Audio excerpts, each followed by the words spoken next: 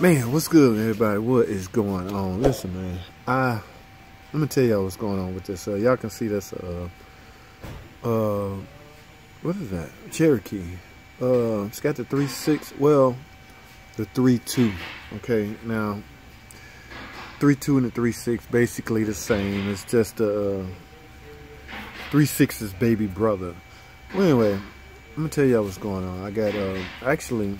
That car was making, or that Jeep was making a weird knocking sound.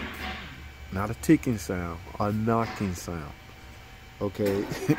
So for some reason it's give off, that engine give off a different sound, tick sound than the typical, the 3.6 in, say, a minivan or a Charger or anything like that. But the results are still the same. Now I almost misdiagnosed this car. I did. It's an insurance company paying for it. So during the diagnosis, of course, you got to verify the complaint. Yes, I hear the noise, and I'm so upset with myself that I didn't record the noise beforehand to let y'all hear what I'm talking about. Because, like I say, it's not your typical ticking 3.6 noise. This one gave off a knocking sound. I was this close to asking for teardown time to go in the bottom end, like a rod, looking for a rod noise or something like that. But just because it's a 3.2 Pentastar, some told me valve train. So I got authorization to tear it down and basically go ahead and put some lifters in it. Alright, so, well, I got the lifters. Again, the whole time, have you ever been tearing something down not knowing what you're gonna see, or not sure what you're going to see, but you're already given an estimate, and it's hard to go back on your word? In other words, it'd be extremely hard for us to call the customer or the insurance company back and ask for more money. But that is exactly what happened. So I got the valve cover off. I think that's 135. I think that's cylinder 5. That's what the noise is. The rock arm did come apart, and the cam lobe is wearing. Oh, we cannot. I'm gonna catch hell because I didn't catch that at first. Because keep in mind, like I say, they gave me time to tear it down. I went off base. I went off assumption. Something I always say you shouldn't do. I did. Okay, I have to pay for that. Not pay for the part. It's just gonna be. It's gonna be tough to call them back and ask for. I'm sure that camshaft costs maybe $200 or $300. So what I'm gonna have to do is find another way around this. Now, I need a camshaft. The outer end, I'm gonna take the camera down and show you what I'm talking about. But the outer edges of the cam is worn. The lobe is still there. I say this all the time. If the lobe is there, the cam still can do its job. But because the outerwear has worn off from the rocker being eaten into, then we may have a problem. Or I don't want to have a problem. So I don't want to reuse that camshaft if I don't have to.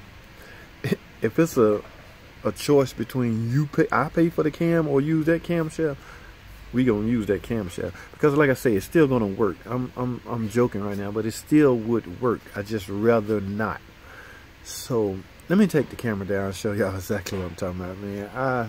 I'm kind of disappointed in myself a little bit because I went off assumption. Now, if you get in the future, guys, if you get authorization to tear something down, you probably should go ahead and tear it down and then write up your estimate. So let me show y'all where I messed up there. All right, I'm gonna take the camera down. All right, here we go. Okay, this, like I say, this is a 3.2, just it's a Cherokee. It's a 3.6 baby brother, right? So cylinder 1, 3, 5. This is bank 1. This is bank 2. I already told y'all how to determine where bank 1 and bank 2 is. All right, here is my problem right here. Now this is a 3.2. This is my first one doing valve train repair on the 3.2. This is actually generation 2, the Pentastar generation 2 engine. But here's the camshaft lobe I was referring to. As you can see, the camshaft came apart and it's wearing into the outer edges of the lobe. And as I've already mentioned, I wouldn't say misdiagnosed. I didn't go far enough with my diagnosis.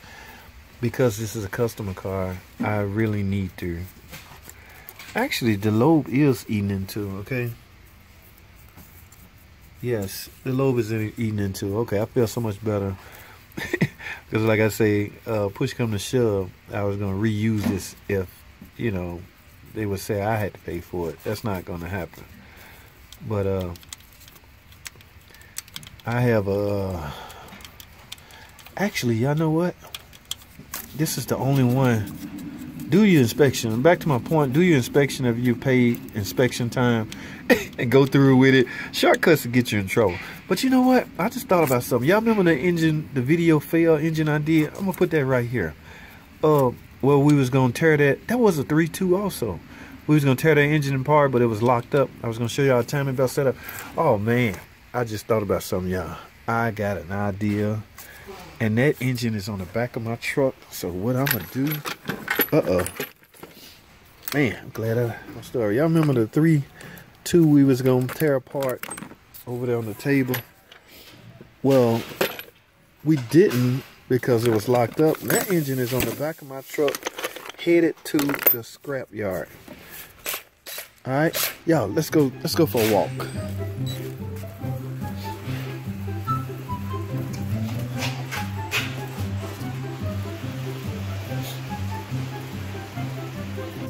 I got a trick up my sleeve.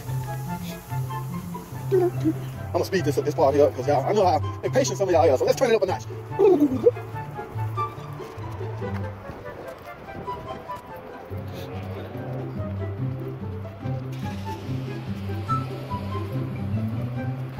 Where is my truck? There it is. There it is. Y'all see all that junk on there? That stuff is headed to the scrapyard. And there's the 3.2 engine that I did the video on. And lo and behold, the camshafts are still on here. Now this engine was seized up, so there's absolutely nothing wrong with these camshafts. And y'all know what? That was Bank 1 intake. That was this cam right here. Man. Ooh, somebody already had them loose. Alright, ladies and gentlemen, what I'm gonna do, some of you might not have this option, but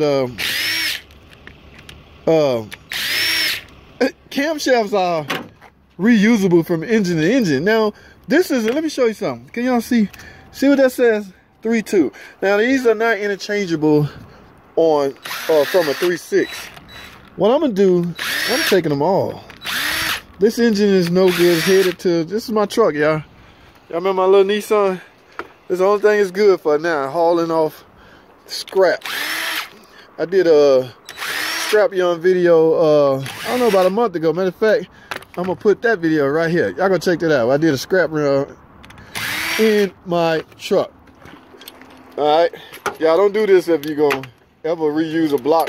These caps are married to the head, so these always have to go back in the same spot if you ever tear a head apart. But obviously I don't care because the engine is going to the scrap yard. Look at that. Camshafts, baby. I don't want to damage stuff. And be careful, whoa, these got that magnet.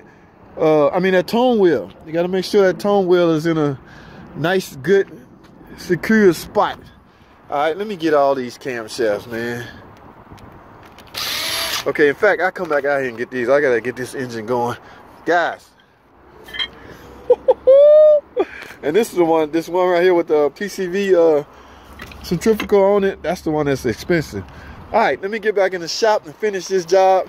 I don't think I'm gonna close this video down. I'll let y'all know what's going on, man. Stay tuned. Let me go to the ad break right quick. I'll be right back. All right, guys. I am back. Yes. Look what I have here. Yeah, baby. I don't have to make a phone call. I don't have to do nothing. I actually lucked out. This is a Bank 1 intake camshaft. Yep, 3.2 will work perfect.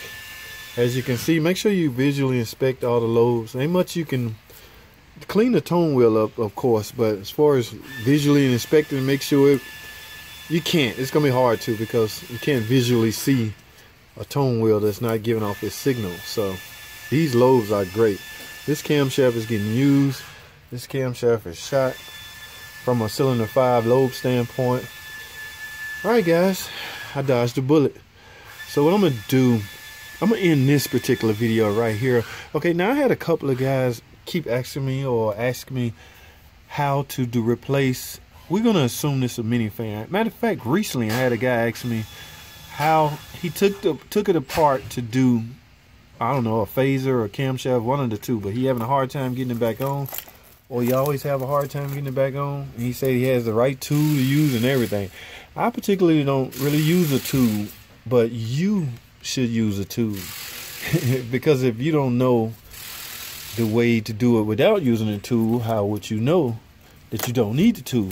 So my point is, I highly suggest you get the correct tool to do it with. So what I'm gonna do, I'm gonna like I said, I'm gonna end this video and set a camera right here and go through the procedure. If I have the tool, matter of fact, I'm gonna go get the tool. We're gonna do it right. So stay tuned, guys. Matter of fact, sub the channel if you're not already subbed. But I'm gonna end this particular video right here. I dodged a bullet on this 3.2 in this Jeep Grand Cherokee. Like I said, it gave off a weird knocking sound, but I don't know if that sound was muffled. I mean, it's a lot of plastic on here, a lot of insulated.